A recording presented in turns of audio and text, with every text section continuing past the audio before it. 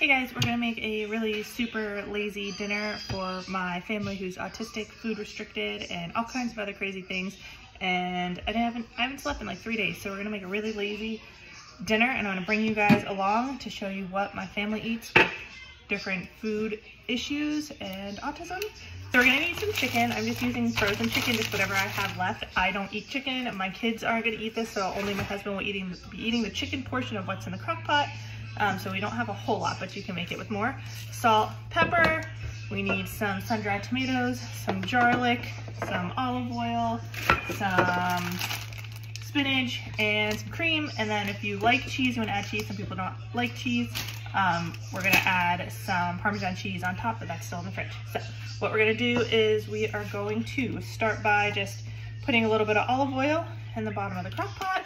This is the Ninja Foodie crock pot that my husband got me for Christmas, and I love it. So we're just gonna put our frozen chicken in here, like so. I've got, I don't even know what this counts as, but we'll leave it in there. Okay, we're gonna salt and pepper these guys up. I don't even know, you probably can't see in there, but let me just show you. 3 different size things going on in there. I don't know if you guys can tell, but yeah, big, small, medium, really small, extra small. I don't know. So anyway, that's what's going on in there. Okay, we're going to do salt and pepper. Our pepper grinder's broken. It's supposed to be automatic. You have to actually touch the top, but the salt still works. So, all right, I'm gonna take the garlic and just however much garlic you like in here. Just, you know, the whole jar if you want, whatever, however much you want. And then we are going to take the sun-dried tomatoes. Now we usually use sun-dried tomatoes in the oil, but one of the discount stores by us, if you can get this thing open.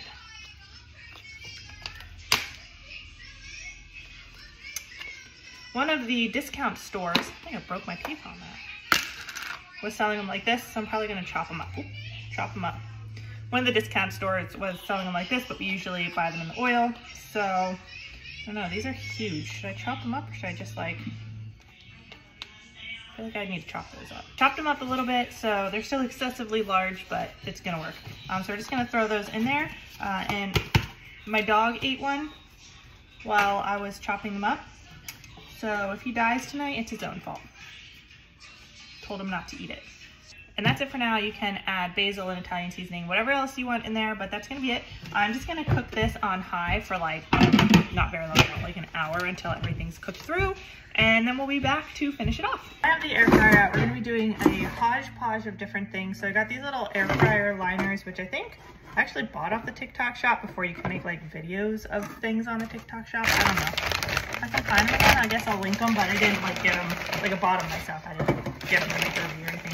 I'm throwing a couple of chicken nuggets in here. We're gonna throw some chicken nuggets in. We're gonna throw some French fries in. Maddie and Kaylee will eat the chicken nuggets. Maddie and Evie will eat the French fries. Kaylee will not eat the French fries. Evie will not eat the chicken nuggets. Then, everybody will eat strawberries. So all 3 will be getting strawberries. Madeline also requested a soft pretzel.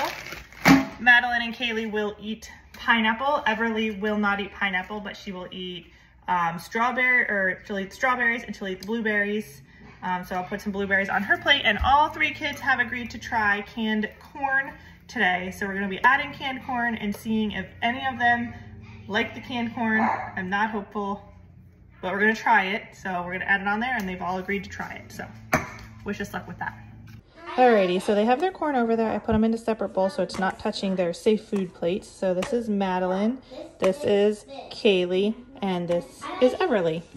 So consensus on the corn was they did not like the corn, so nobody ate it. They did play a game with it, tried to make it fun, but nobody liked it. Okay, now the kids are eating. I forgot to cut up the pineapple. They haven't yelled at me yet, but I forgot to do it. So we're gonna add in some heavy cream. Just enough to kind of like cover all the tomatoes that are in the bottom. Just make a creamy sauce out of that. You can add as little or as much as you want. You can also add in some like chicken broth or stock if you want. And then we're just gonna add in a bunch of spinach. So we'll add in spinach. This is just leftover spinach from a different meal that I made, and we're just gonna let that kind of simmer down and steam the spinach until we can mix it in. Here is Kaylee's plate. Here's what's left of Evie's plate. And Madeline said her belly hurts. So that's it. All right, that is all. The spinach is all steamed like this.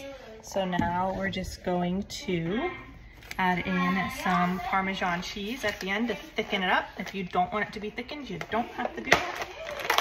But we like to do that because we like cheese. We like cheese, so cheese is going in. So here's what this turns out looking like, and if you added it into the crock pot with the oil from the tomatoes, this would turn out a little bit more orange than cream colored, so if you did that, that's why. No. All right, so here's how this turned out with corn. Here's mine with pasta and some extra cheese on top, and I don't eat the chicken.